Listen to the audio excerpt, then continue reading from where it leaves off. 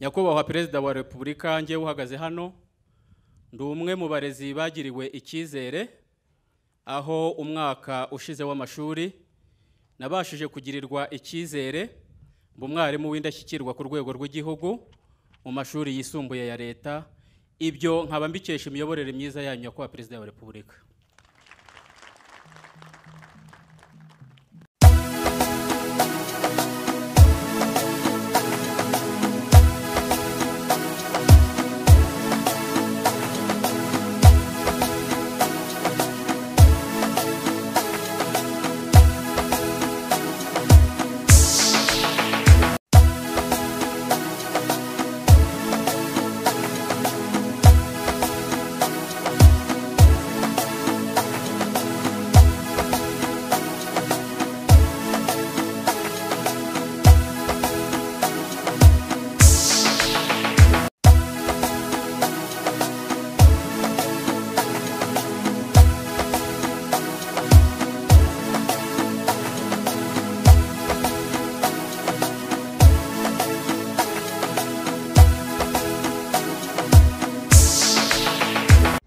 Abakunzi b'ikiganiro uyu munsi reka mbanze mbiseguraho iki kiganiro cyacu cy'umunsi cyari ikiganiro cy'inshama cyariko z'ingenzi ariko mu minsi mike cyane muri weekend ndaza kubakorera ikiganiro kirambuye kizaba kiri kubiyemo byinshi hamwe n'ibindi ndimo kubakorera itohoza.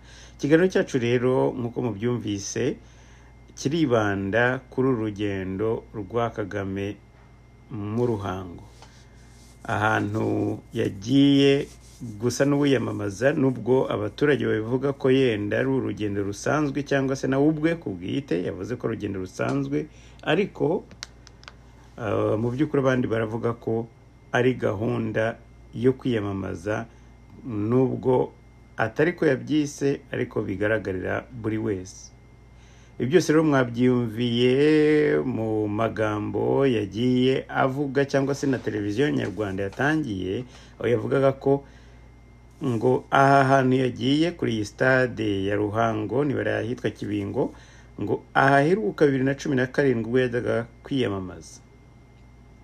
Birababaje kubona ushobora gutwika amavuta y'igihugu ukajya kwimura ingabo ko dore hariya ko azamarayo iminsi 3 no kuvuga ngo bizamarayo igihe kinini cyane, bimwe bishobora kuba birimo gusesagura kuko mu byo mwumvise cyangwa se muri buze kwiyumvira ubwanyu ntabwo yigeze akemura ikibazo na kimwe cyangwa atanga icyizere ko ikibazo gishobora gukemuka uretse gusa kujya kwifotoza. Amakuru mfite atuva ku basesenguzi aravuga yuko biriya byari bimwe mu mpamvu zo kwerekana ko ashyigikiwe ndetse ko nashaka no kwiyamamaza nta kigomba kumukoma imbere n'abanyamahanga bavuga yuko adakwiriye kwiyamamaza. Urari urugero cyangwa se ari ikimenyetso cy'uko ibyo bavuga batazi ibyo ari byo. Mbere yuko ajya muri ruriya ruzinduko televiziyo nyarwanda yagiye kujya kuvugana n'abaturiye kariya gace bavuga rero icyo bamutegerejeho cyangwa se icyo bategereje kuri ya ruzinduko. Reka mwumve muri iyi audio ya TVR mwumve ibyo abaturage bavuze. Nta gishyashya mbabwira ko cyangwa mbararikira ko muri zo gusangamo uretse bisanzwe bya bindi nyine biba byateguwe byatekinitswe byo kwerekana ko uru ruzinduko ari uruzinduko rw'ibisubizo nubwo rwaranzwe cyangwa se rwaranzwe n'ibibazo gusa, ahubwo nabyo kandi bigaragara ko ari harimo amatekinika menshi cyane kuko barekuye ngo bavuge ibibazo bihari nyabyo byaba ari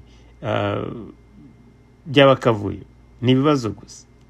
Ibihari nabyo nibyo babyemewe kandi nta kibazo hariya kibaho kitavuzwe kitateguwe batagipanze bazi ko icyo kibazo kiri buze kubazwa, babyemeye ko bagihitisha.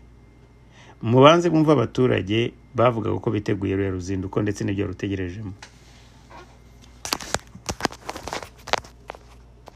Nyakubahwa Perezida wa Repubulika nge uhagaze hano ndi umwe mu barezi bagiriwe icyizere aho umwaka ushize w'amashuri nabashije kugirirwa icyizere mba umwarimu w'indashyikirwa ku rwego rw'igihugu mu mashuri yisumbuye ya leta. Ibyo nkaba mbikesha imiyoborere myiza yanyu nyakubahwa Perezida wa Repubulika. Nyakubahwa Perezida wa Repubulika, munyemerere bagezeho ibyishimo twebwe abarezi bo mu karere ka Ruhango dufite ku bwa gahunda nyinshi zitandukanye mwashyiriyeho abarezi kandi zose zigamije mu kuzamura imibereho myiza ya mwarimu. Aho natanga urugero nka koperative umwarimu sako yashyiriweho abarimu, aho imibereho yabo itari imeze neza, ariko aho je gushyirirwaho koperative umwarimu sako, ni koperative yabashije gukemura ibibazo bitandukanye bya mwarimu, aho iduha inguzanyo mu buryo bworoshye kandi ku nyungu ntoya. Ndi umwe mu bahamya ibyo ngibyo kuko mu mwaka wa 2019 nabashije kubyaza amahirwe icyo mwadukoreye naka inguzanyo mbasha kwigurira inzu. Ubu mfite inzu yanjye ntuyemo natandukanye n'ubukode.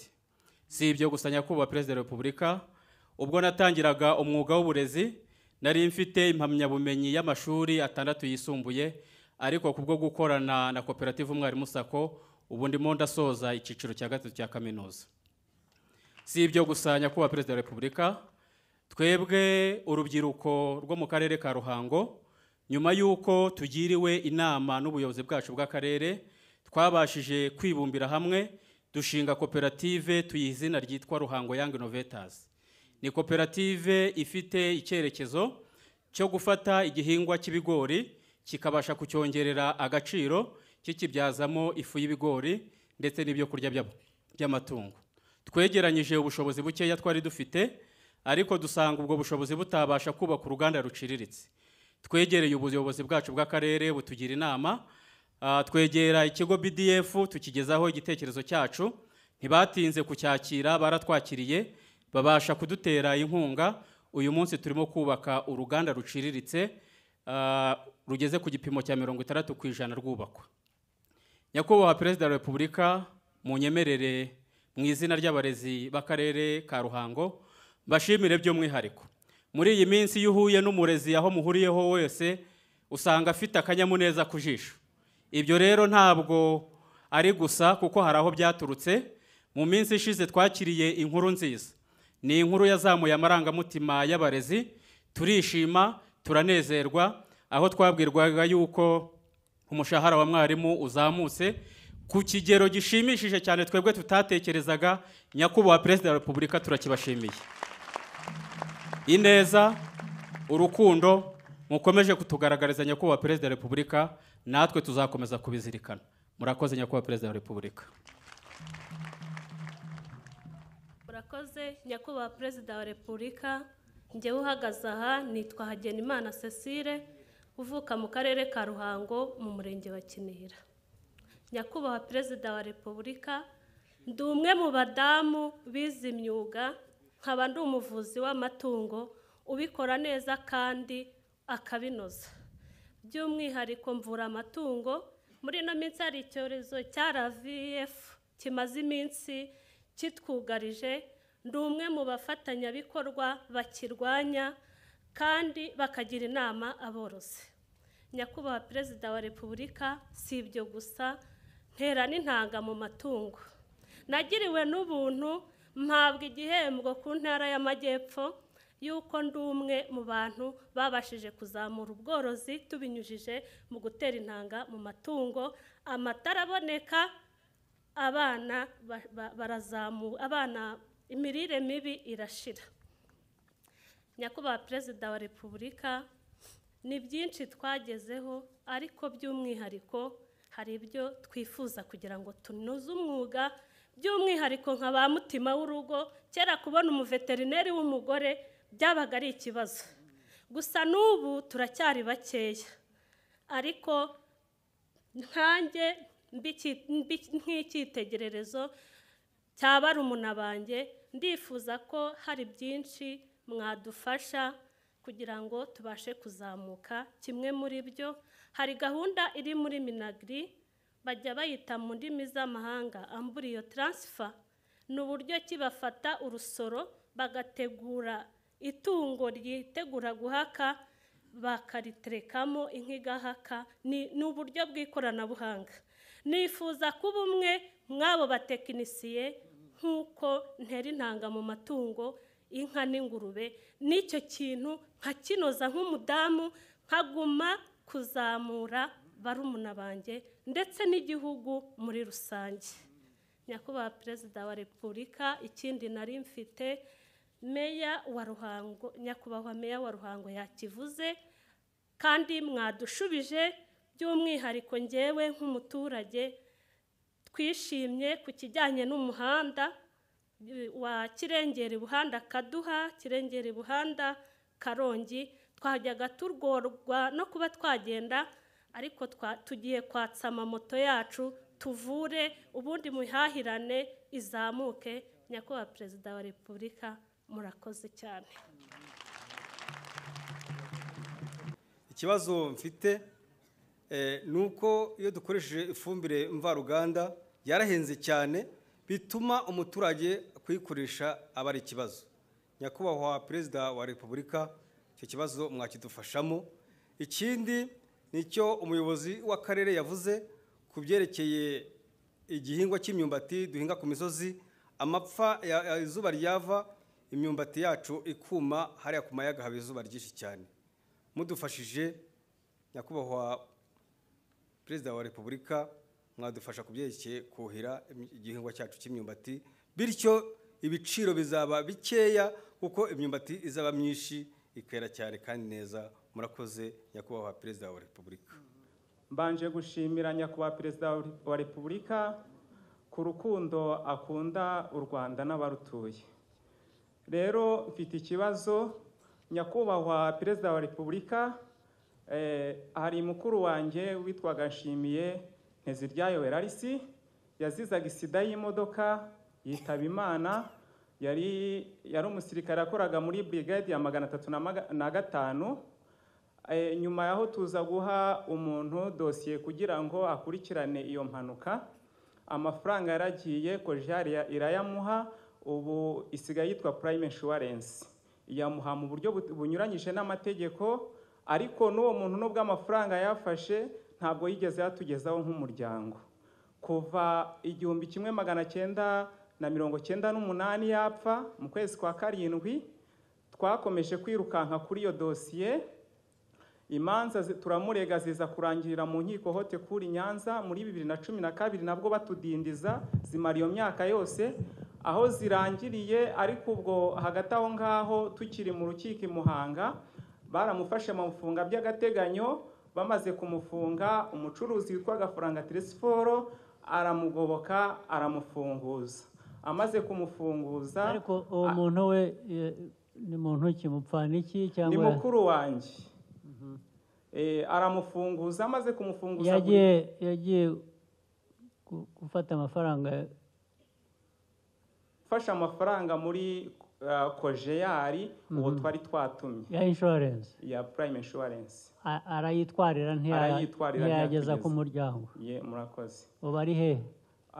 Twaramubuze kuko uwo bakimara kumufungura by'agateganyo yishingiwe na Gafaranga, yahise agurisha ibye aragenda, turamubura kugeza igihe imanza zirangiriye. Uwo Gafaranga wari ni umukire wo mu karere ka Muhanga, utuye mu kagari ka Kamugina. Noneho rero ubwo ari hehe? Ubwo ari umukire azayishyura ayo mafaranga. Muzamukurikirane, meya uzakorane n'ubutabera na polisi, niba yarabuze uwamufunguje azabyirengere. Nyakubahwa Perezida wa Repubulika, ubwo icyo cyuho yarakimuhagurisha imitungo ye, tuza kubura irengero. Ibyo bindi ntabyo nkeneye kumenya, ikibazo twagikemuye. Murakoze cyane. Umuntu bazamukurikirane bamenye irengero rye, hanyuma uwo mwishingizi warahari. nawe ikirana uwo tuzamukurikirana ku bundi buryo. Murakoze cyane kuba munyemereye nyakubahwa perezida wa Meya uzabikurikirane. Imyaka yose twarirukanse kuva icyo gihe. Ndagira ngo mu ndenganure nararenganye. Yendi imfubyi. Banza uvuga amazina yawe naho uturuka. Hanyuma ujye ku kibazo cyawe ko kiteye tumva. Nkabi wacu ari hano Bunyogombe, umudugudu wa Kigabiro, umurenge wa Ruhango. Data yari afite abagore babiri. Umugore mukuru ahabyara abana babiri. N'umugore mutonya ari wa mamari atubyara turi abana batatu. Twese turi abana batanu. None twese twabuze iwacu kandi tuhareba. Uturya n'uwita masenge avinda imwe na papa ariko bavukana kwa nyina. Papa ni ikinege. Ariko muri iyo sambu akaba hari habayemo imanza ebyiri. Abantu ba justice bari hano. Urubanza rwa Minister, ikibazo cyawe reka tugikemure neza ku buryo tujyanye muri Ministeri ya Justice. Cyangwa n'umuvunyi mumuhe umuntu wicarane nawe mumenye imiterere y'ikibazo mushaka ko mufasha kugikemura. Murakoze nyakubahwa perezida wa Repubulika, nitwa Janine Mutoniwase, nturuka mu karere ka Ruhango, umurenge wa Byimana. Uko mundeba ahangaha ntewe ishema no kubashimira uburyo mutahwemye kuturemamo icyizere ndetse n'ubushobozi nk'urubyiruko cyane cyane abari n'abategarugori, mudushishikariza yuko tugomba kwikorera tugafatanya n'abandi mu kubaka igihugu cyacu no kwiteza imbere. Ni muri urwo rwego mu 2008 twashinze umuryango witwa Azizi Life wari ufite intego zo guteza imbere ababoshyi b'agaseke ari nawo mwihariko w'akarere kacu ka Ruhango. Uwo mwuga rero waduteje imbere kuko dutangira twatiraga icyumba kimwe kirimo ameza mato amwe bariraho muri salo n'aka etajeri gato twabikagamo ibintu byacu, ariko ubu nyakubahwa perezida wa Repubulika twiteje imbere kubera agaseke. Twabonye ahantu dukorera dukodesha aho twishyura 500 ku kwezi, ariko si icyo gusa, kubera umusaruro uturuka mu gaseke turi kwiyubakira inzu izuzura ifite agaciro ka $250 hano mu karere kacu ka Ruhango. Dufite abakozi 33 bahembwa neza ku gihe kandi bahoraho. Dufite abanyaboshyi b'abagore 724 biganje hano mu karere kacu ka Ruhango ndetse no mu gihugu muri rusange. Ibyo tukabibona nk'umusanzu ukomeye mu kubaka igihugu cyacu, kuko abo badamu bafasha ingo zabo kwiteza imbere, aho banahanga imirimo iciriritse ku baturanyi babo, ndetse bakaba n'iya mbere mu gutanga mitiwere, kohereza abana ku mashuri no kubahiriza izindi gahunda za leta zigeneye kwiteza imbere. Nyakubahwa perezida wa Repubulika, ibyo bintu byose twakoze ntabwo twari kubigeraho tutari mu gihugu kirimo imiyoborere myiza, umutekano urambye, ibikorwa remezo tudasiba kubona byiyongera umunsi ku wundi, ndetse na politike nziza na gahunda nziza za leta zimirije imbere umuturage. Ibyo byose ariko nimwe bikomokaho, tukaba tubibashimira cyane. Mu kubaha agaseke kacu rero ntabwo twibanze mu isoko ryo mu Rwanda gusa, ahubwo twohereza n'ibintu byacu mu mahanga, muri Amerika, muri Canada no mu Burayi. Imbogamizi rero dufite nk'abohereza ibintu hanze ni uko igiciro cyo kohereza ibintu hanze kiracyari hejuru. Ibyo bikatubera imbogamizi ikomeye cyane, kuko hari amasoko tutajya tubasha gukora bitewe n'uko iyo tubahaye igiciro kirimo kuba ibintu bivuye hano mu Rwanda bikabageraho banga kugura kuko bavuga ko bihenze cyane. Gusa ntabwo ducika intege kubera icyizere tubafitiye. Icyo kibazo hari ahandi mwari mwakigeza ngo muri RDB mwari mwagerayo? Hari umuntu wa RDB uri hano? RDB turabashimira cyane kuko baradufasha. Mwagezeyo murakorana nabo? Yego turakorana. Okay, ubwo tuzagerageza gukomeza kuvugana nabo turebe uko ibintu byakoroha. murakoze nyakubahwa perezida. naho ubundi icyo wumva icyo watekerezaga washaka kuvuga icyo umuntu yakora icyo kindi mwadufasha ni ugukomeza ko iriya gahunda nziza ya leta yo gukundisha abanyarwanda muri rusange bikorerwa mu Rwanda no kutumenyekanisha hanze kugira ngo dukomeze tugere ku ntego kuko imihigo irakomeje. Murakoze nyakubahwa. Ibyo biroroshye, ibyo tuzakomeza kubikora, ariko icyo kindi kijyanye na transport y'ibyo mujyana hanze, icyo ni ikibazo. hari ababishinzwe bagerageza gukurikirana kumenya uko yakemurwa. Murakoze cyane nyakubahwa. Mukomeze RDB bivuze ko mukorana. Yego. Mukomeze mukorane nabo, tuzakomeza dushaka uburyo. Murakoze cyane. Tubanje kubashimira kubw'umutekano mwatugejejeho, tukaba turyama tugasinzira. Nitwa Bizimana Pierre. Amazina yawe ugere ku kibazo cyawe. Nitwa Bizimana Pierre, mfite ibibazo bibiri. Yego. Icyifuzo cya mbere ni uko mwadufasha hano ubutaha tukazongera kuhabakirira byibuze hari stade.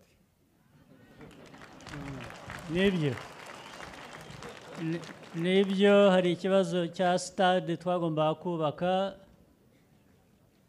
ngira ngo hari stade twasezeranije, ariko Muhanga na Nyanza.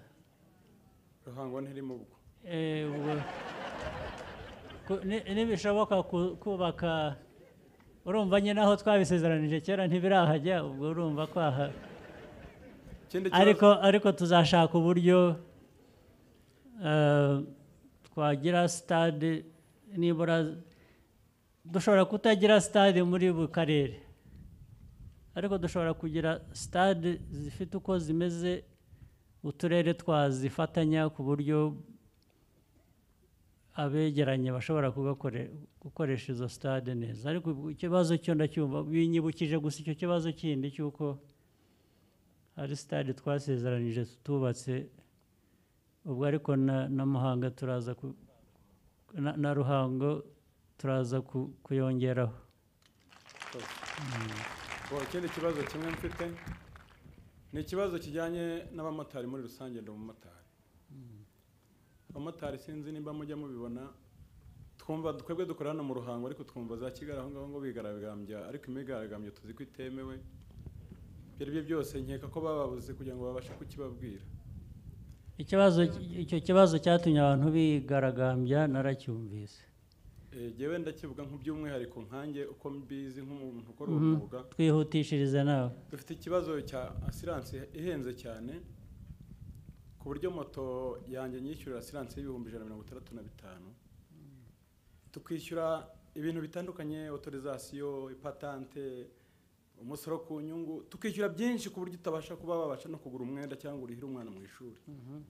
Turabasaba kugira ngo ikibazo cyacu kibi cyanyu mu kidukurikiranire. Ndabyumva. Ni icyo ngicyo. Murakoze nyakubahwa perezida. Yes. Minister Minister wa Transport arahari, wa infrastructure. Icyo kibazo wakivugaho iki mu magambo make, ariko tugishakire n'umuti nacyo. Murakoze Excellency, icyo kibazo avuze koko nicyo, ariko inzego zirimo ziragikurikirana ku buryo twamwizeza ko mu gihe gito cyane, yaba Minefra, yaba Beneri, yaba Minicofine, hari za proposal z'amasoko. Ariko kuki izo nzego zitagira aho zihurira ngo zorohereze abantu? Your Excellency, mu gihe kitarenze amezi 2 kiraba cyakemutse. Icyo kibazo rwose nanjye ndagishyiramo uruhare rwanjye, turaza kugikemura. Nta mpamvu wese. Egera mikoro. Ikintu cyari gitumye mpagarara hano ni ukubashimira, kubera ko mubashije kucyumva. Twararenganye rwose, nyakubahwa muzakurikirane ko icyo kibazo babashije kugikemura kuko twaragowe. Nitwa Kimana Claudine, mvuka mu karere ka Nyaruguru, ariko mbaye imyaka 12 hano mu karere ka Ruhango.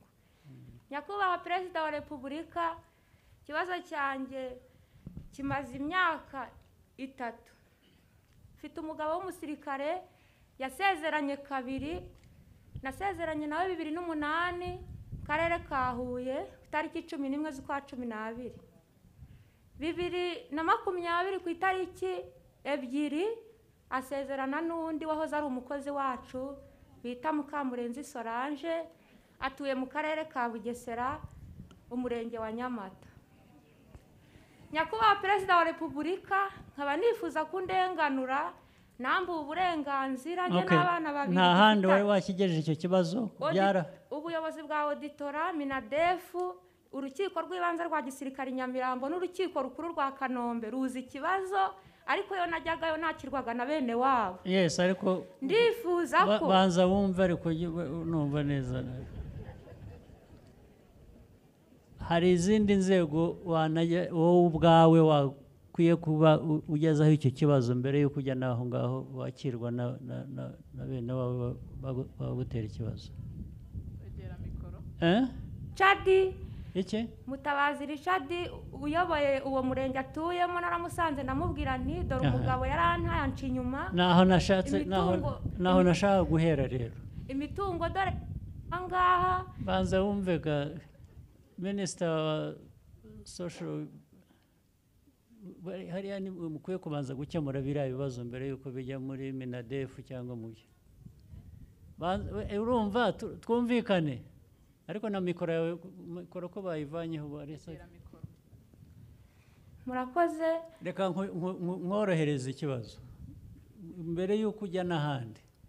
Icyo ni ikibazo cy'ubutabera, icyo ni ikibazo cy'ubuyobozi bw'inzego z'ibanze. Niyo mpamvu nashaka kugira ngo Minisita icyo kibazo gikemure. Nyakubahwa Perezida wa Repubulika, icyo ni ikibazo numva ariko Minadefu yagombaga kumfasha kubona memaye na Bishop. Ntiyabikoze. Izina ryanjye ryasimbuwe n'uwo mugore mutoya. Ibintu byose nta na kimwe nkibazwa kuko naranapfuye. Ngaragara nk'umuntu wapfuye ahantu hose. Ibyo byose ni byo kubwira ko biturutse hariya bigira uburyo bubikemura neza. Naho uzajya muri Minadefu uhure nabo bajyanye n'uwo. Abandi ragiza banzanira bene wabo nibo banyakira. Ndiho ndakubuza kujyayo nkwereka aho wanyura ahandi. Ariko rwose ndifuza ko munyamurira ikibazo nkabona aho kuba. Nkabona n'uburenganzira bwanjye. Jya hariya kuri Madame Minister ko agufashe. Ibya Minadefu biturekere, reba uwo nguwo hanyuma bizagera muri Minadefu. Iki nashaka kuvuga mbere yuko abo wari ugiye guha umwanya ni hari ibibazo byagiye bivugwa kare, hari iby'imihanda, ubuhinzi n'ubworozi, ifumbire n'ibindi byavuzwe n'abantu. Nubwo nacecetse ariko nzi ko hari ababishinzwe hano, ari abajyanye n'ibikorwa remezo, ari ubuhinzi n'ubworozi, Defense ari hano. Wabyumvise ibijyanye na nagira ngo gusa mbabwire ko mukwiye kuba mwabyumvise, kandi ndashaka ko bikurikiranwa kugira ngo tumenye ko ibibazo byabo byakemuka. Okay. Nicyo nashaka gukora comment ku byabazwe nk'ibibazo. Murakoze. Twongere dufatanye dushimire Nyakubahwa Perezida wa Repubulika ku nama n'impanuro atugejejeho. Murakoze.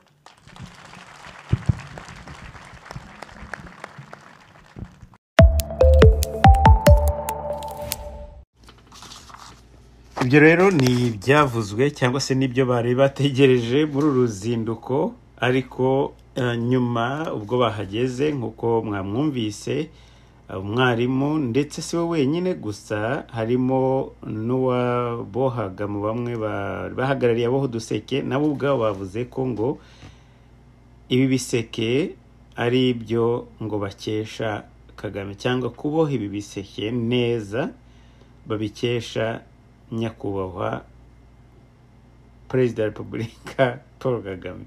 Aho ahurira no kuboha ibi biseke ntabwo ngiye kugeza uyu munsi, ntabwo kugeza ubu ndabyumva. Hari igihe ushobora gutanga imfashanyo cyangwa se amafaranga, ubwo ndashaka kuvuga nko mu bihugu bifite ekonomi zishoboka, hari igihe bafasha ibyo bita small businesses. Noneho icyo za small businesses bakazisukamo udufaranga kugira ngo zibashe ubwazo gukomeza cooperating. Impamvu babikora kenshi nuko baba bazi ko small businesses iyo zikomeje gukora zishaka abantu, ziha abantu akazi, zikagura ibikoreshwa cyangwa se ibintu nkoreshwa muri ibyo bintu byo kuba hari utwo duseke cyangwa se ari n'ibindi. Icyo bitewe n'ibyo bakora, abacuruzi bacuruza udutaro, bacuruza utuntu dutoya, noneho ariko pano dutaro twatundi bese aho bazi ko umuntu uri qualified nka independent cyangwa se independent business cyangwa se small businesses, izo bazishyiramo udufaranga nta return, nta batavuga ngo barabagurije bazabasubiza amafaranga. Bakabikora bavuga bati aba bantu iyo bakomeje gufungura imiryango yabo nibwo bodaringa, nibwo batumiza ibikoreshwa kugira ngo babohe utwo duseke. Abantu bakoresha kuboha bagahembwa, abantu bahembwa bakishyura imisoro ya buri kwezi. Nuko bamwe batekereza ko ari bwo buryo kugrowinga economy, abandi yenda bakabitekereza ukundi. Ariko ndashaka kuvuga urugero rw'uriya mu mama, nubwo yenda audio ntayishyizeho, ariko nawe yavuze ati nyibonye yenda naza kwishyiraho ariko simbihamya ko ndi buyitunganye ku gihe. Nuko yavugaga ati niwe dukesha, twaraboshye, twatangiye turi bangahe tugeza aha, none ubu ngubu turi hafi kubaka inzu ya $250,000. Ibyo byose tubikesha umutekano, tubikesha abo nyakubahwa. None se Kagame nkaho ngaho afata credit z'uwo muntu, koko ashingiye kuki? Ashingiye kuki? Naba ariko baba baratojwe ko yari bwo buryo bwonyine bwo gutuma unezeza umukuru w'igihugu. Baramuzi, akunda ibyubahiro, kimwe na Herode. Avuga ati ibi nibyo koko ibyabaye byose, imvura iguye nyakubahwa Kagame niwe wabidukoreye. Ariko niba ugiye kujya ufata credit z'imvura zaguye, baboshye ibiseke, n'ababuze aho baba, n'abagize ibyago, ibyo byose nabyo uzajya ubyirengera. Umwarimu ati nabaye umwarimu w'indashyikirwa, mwamwiyumviye? Nabaye umwarimu w'indashyikirwa. Ibyo byose nta wundi tubikesha, ni wowe nyakubahwa, ni wowe mbikesha, ni wowe nyakubahwa Perezida Paul Kagame.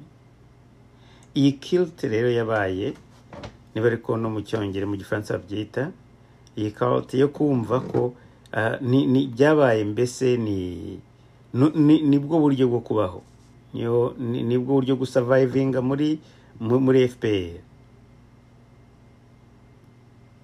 Umwarimu abonye igihembo atembikesha we nyakubahwa. Nta n'ahantu yigeze akora reference na hamwe hagaragaza connection cyangwa lien cyangwa link hagati y'ubwarimu yagize ndetse n'igihembo yabonye cyangwa n'ubudashyikirwa yagize. Uyu mubyeyi wo kuboha ibiseke, la même chose, nta kintu na kimwe yagiye agaragaza kivuga ati mwaduhaye utwo dufaranga tw'inguzanyo bituma tudahomba. Nta hantu biri, ntaho yigeze bivuga. Niba binahari ntabyo yavuze, kubera ko ibyo batojwe ari ibyo. Baravuga bati murebe abantu bafite success story, bafite ibintu byiza byo kurata, mubashyira imbere, bavuge yuko ibyo byose babikesha. Niba atari ukwiyamamaza uku nguku, n'iki kindi barimo bakora?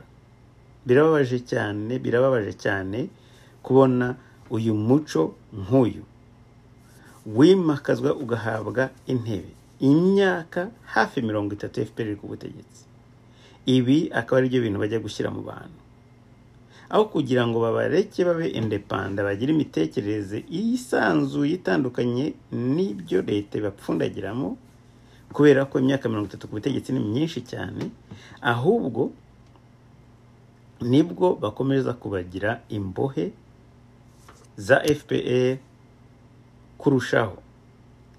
Nkuko nabivuga, niba wemera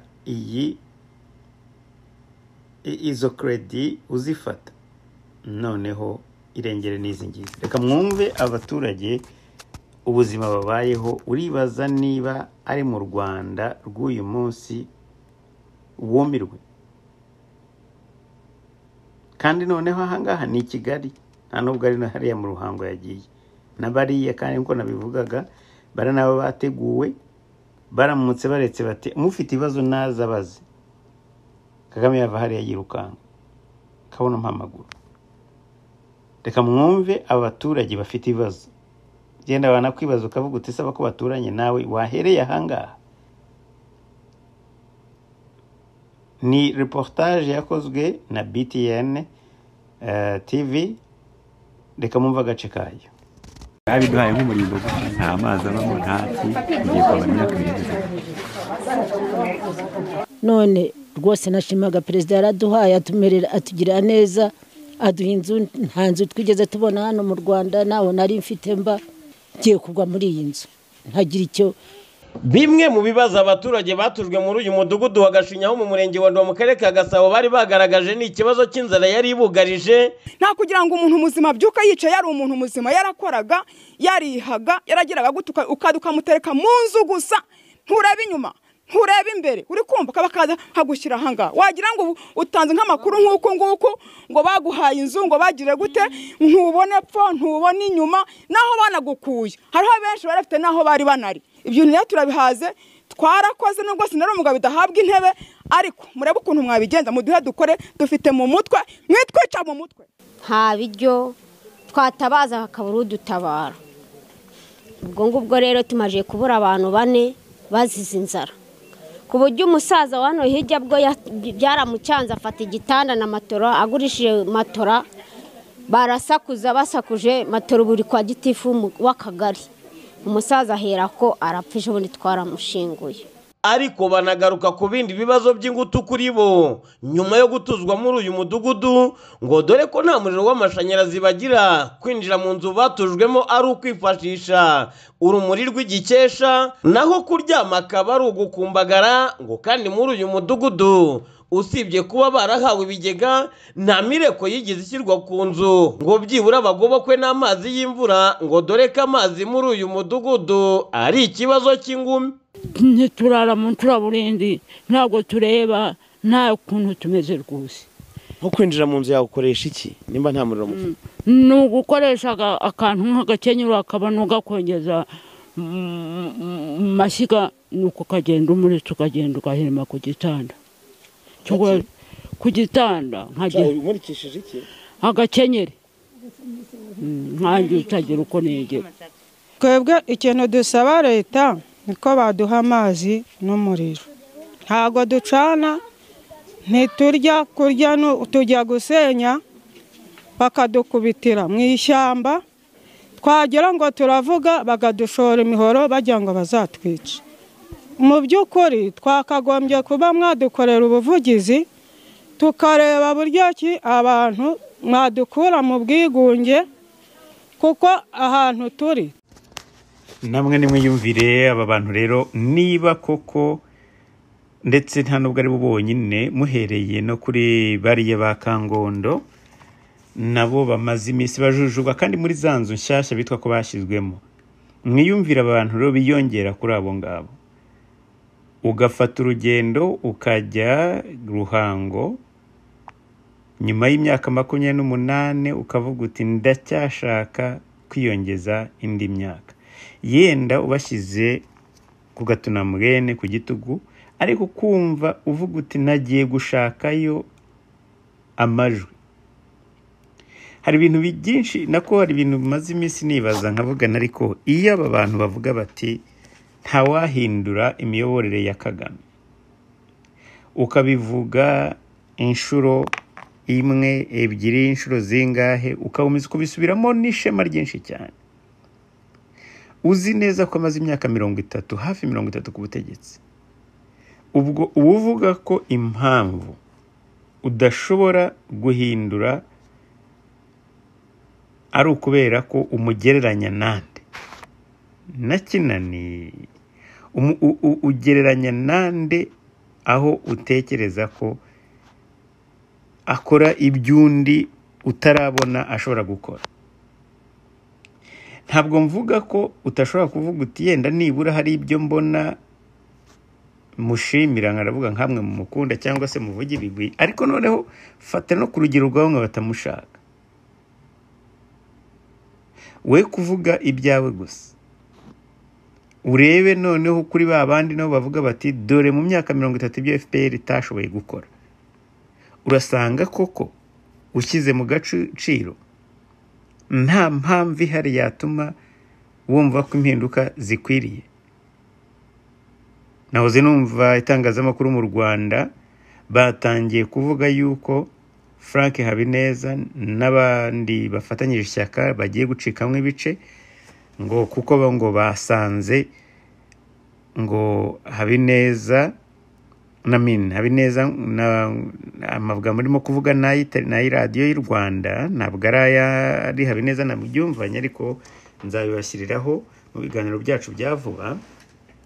Baravuga ko Habineza yareze bamwe mu bantu bakorana, kuba bakorana n'imitwe yo hanze, iyo batanzeho urugero ngo niyo abaryankuna. None se niba ibi bintu koko ari byo, kumubyibuka ko tari kera cyane Habineza ari ku maradiyo mpuzamahanga avuga ati Kagame agomba kuganira n'abantu barwanya ubutegetsi harimo n'abafashe intwaro. Ni gute mu ishyaka rye yaba atabyemera akajya kubikangurira FPR? Niba ashobora kwitandukanya nabo bakorana ngo kubera ko bafatanya n'abandi bantu bari hanze kuko badahuje ideology, ni gute ashobora gukangurira FPR gukorana n'abantu badahuje ideology? Noneho si no kudahuza ideology gusa, nibura we n'abaryankuna bafite icyo bahuriyeho yuko bari mu ishyaka rirwanya ubutegetsi, bari mu mashyaka arwanya ubutegetsi. None se ubu bariya bandi bo ariho abakangurira guhura nabo ko abo bose baba bashyamiranye, ndetse reka mbyita izo nama zaba nka za zindi za cyapa bajya bavuga bati jya ukurikiza icyapa ibyo kivuga ariko ntukakurikizaho ibyo aho kiri, cyangwa se ngo nigivaho kiri, ariko iyo ngo gikurikije kirakuyobora kikakugeza aho ujya. Kayenda mbivuge neza uko bivuga, aravuga ati icyapa ntikivaho kiri, ariko iyo ukurikije ibyo kikugiriye inama cyangwa se ibyanditseho ushobora kugera aho kikubwira kujya. None se ni gute ibyo bintu wabisobanura?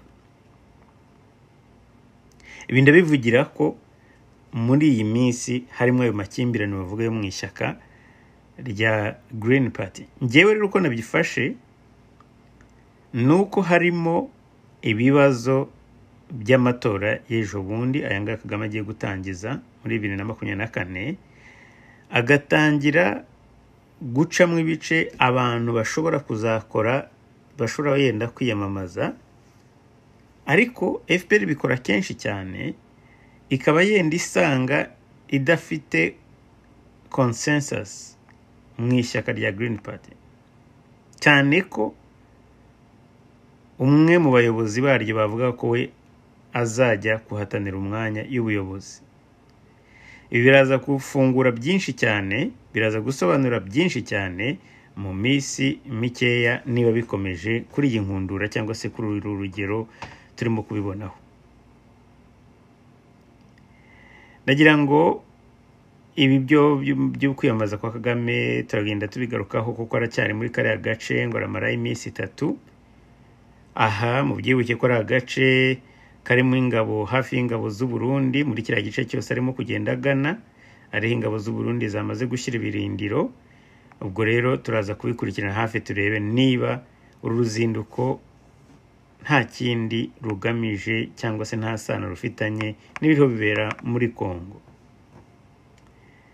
Banyarwandakazi bakunze b'ikiganiro uyu munsi nk'uko nabiseguyeho rero, reka ikiganiro cyacu tutaragisoza cyakora mbanze mbanyuremo gake ku by'abantu batwandikiye.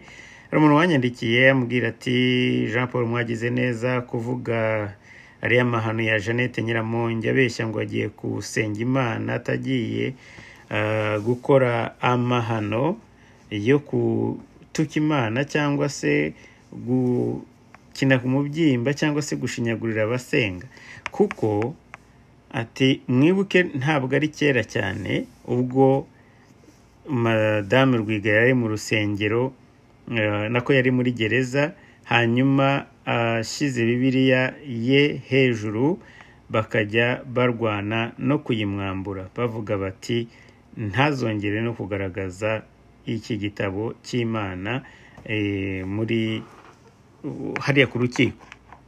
Bati se baba bahindutse bate aka kanya noneho bakavuga bati Imana irakwiriye tugiyitabira. Ariko mwibuke yuko ubundi agaruka jewe Jean Paul mvuge ku bijya bindi musange mubona muri bya breakfast prayers meeting, nina haraza Nyiramongi aratumirwa, azangaha Washington agatumirwa, ariko mu Rwanda uretse biriya nabyo kandi byateguwe n'abasenateri b'Abanyamerika bari no bazanye iriya breakfast prayers meeting, nibo bajya kuyigisha hirya no hino. Jeannette nibwo bwa mbere yajya muri biriya by'urubyiruko, cyangwa se ukabona ko nawe yafashe gahunda yo kujya ngo ni mu masengesho ndetse akanakangurira, uretse ko yagezeyo n'ubundi akajya ku ruhande aravuga ati icyo mbwira urubyiruko nuko rugomba gukunda igihugu, patriotism, we niyo masengesho ye, ni FPR yo Mana, bira bindi ni ukuyobya uburari. Undi nawe aravuga ati ese ni gute akangurira abayobozi kujya mu yobokamana kandi leta ubundi igomba kurebera bose ari abasenga n'abadasenga, abemera Imana n'abatemera Imana. Ati ni gute ajya hariya akavuga nk'umuntu uhagarariye cyangwa se ubonanwa nk'umuntu wo muri leta akavuga ko ashaka ko bajya mu iyobokamana. Ese badakora iyobokamana abashyira ku ruhe ruhande? Ese bo baremewe mu Rwanda? Ibipfa ni byinshi mu Rwanda, ariko Abanyarwanda bagera ku kigero cya 90 n'abandi bose baba mu iyobokamana, kugira rero ngo uzababwire ibindi bitandukanye kuri we mbona ari amayeri yo kugira ngo ashake abayoboke kuruta ko yaba ari iyobokamana.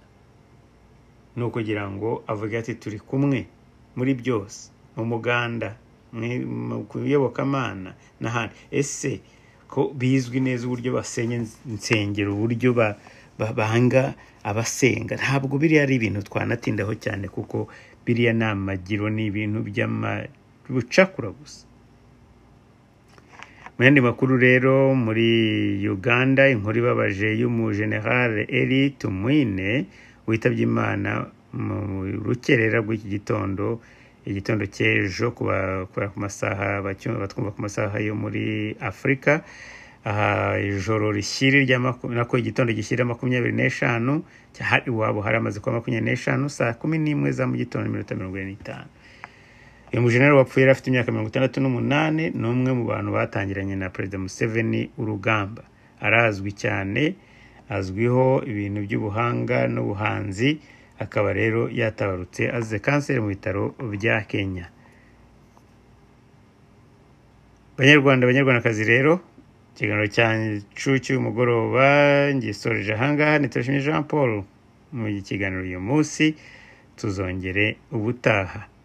Uko nabasezeraniye rero nzagaruka vuba, ntabwo nzageza kwa kabiri narabashyiriraho ikiganiro cy'isenguro rirambuye kuri uruzinduko rwa Kagame. Mugire ibihe byiza.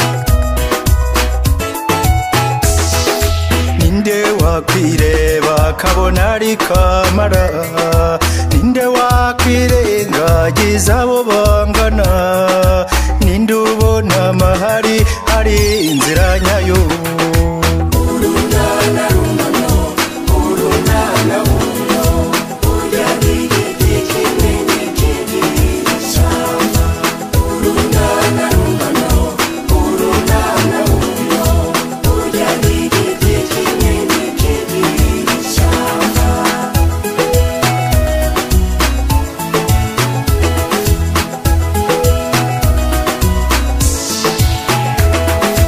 dore intego nimwe duforere rimwe dore inzira nimwe tugendere hamwe dufatane urunana tutizanye intege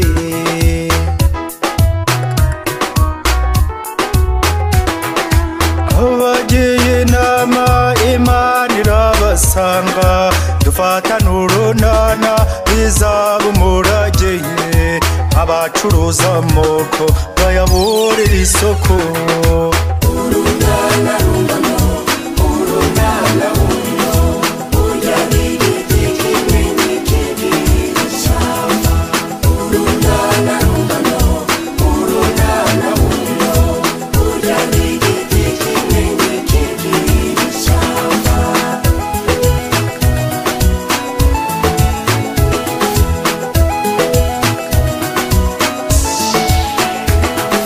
dufatane urunana tubitoza abato mu muco karande tubegere hamwe abashaka intambara barindira ubusa urunana rumano urunana rumano ujya n'igiti kimwe n'ikindi ishyamba urunana rumano urunana rumano ujya n'igiti kimwe n'ikindi ishyamba